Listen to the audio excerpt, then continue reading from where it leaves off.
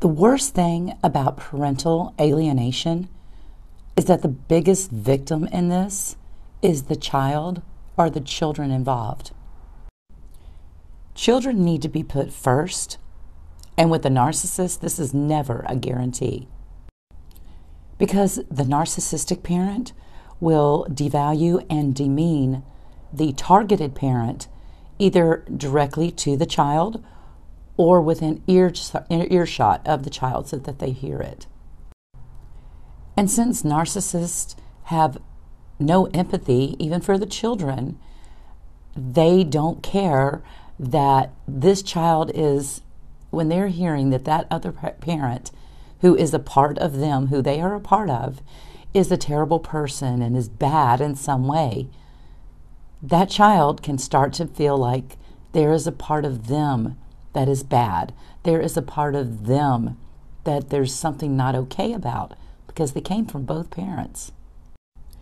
Personally, my narcissistic ex-husband talked terribly about his child's mother to me, to anyone who would listen, and even to his child. However, depending on who he was talking to, he would say to others that you shouldn't talk bad about the other parent. I also noticed that when he was pleased with his son, he took all the credit for it. But when he was displeased with his son, it was his mama's fault.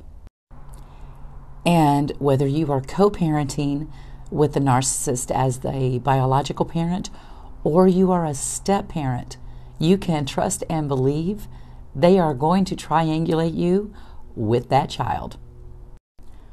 Hopefully, if you're watching this, you are the non-narcissistic parent.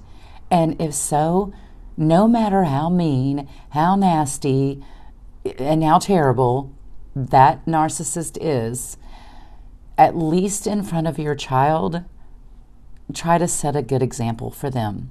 I know it's hard, but no matter what, especially if the child is really young, don't talk bad about the other parent to the child.